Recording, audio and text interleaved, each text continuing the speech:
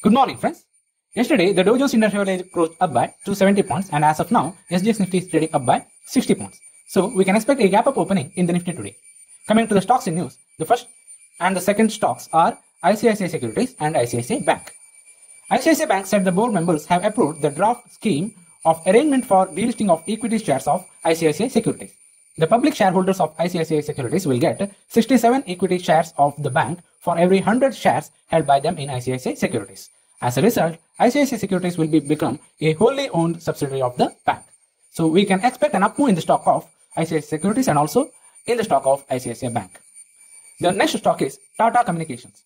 The Tata Group company has entered into an agreement to acquire US-based Keleria Incorporation for CPaaS business expansion on a global scale. The said acquisition is expected to be completed within 6 to 9 months, and the purchase consideration of $7.25 per share will be in cash only. The aggregate consideration is expected to be around $100 million. So we can expect an up move in the stock of Tata Communications as well. The last stock is Zydus Life Sciences.